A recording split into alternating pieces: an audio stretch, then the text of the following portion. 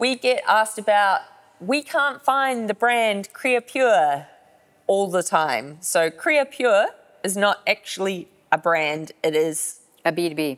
Yeah.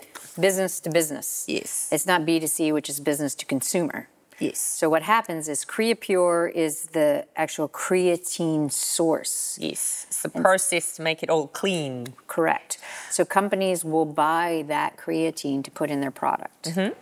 But then when you start adding a whole bunch of other stuff. Yeah, so companies that say they use Creapure and then put it in a gummy or they put it in a flavor, it's no longer Creapure because it now has impurities, so it is not pure. Right. If you are to buy an unflavored creatine that has Creapure on the side of the label, then you know that that's what that is. Mm-hmm. And you will have minimum side effects. Yeah, so when we say it's pure, it means it's free from heavy metals. It means it's free from acids. Yeah. It is isolated to be just creatine. Yes.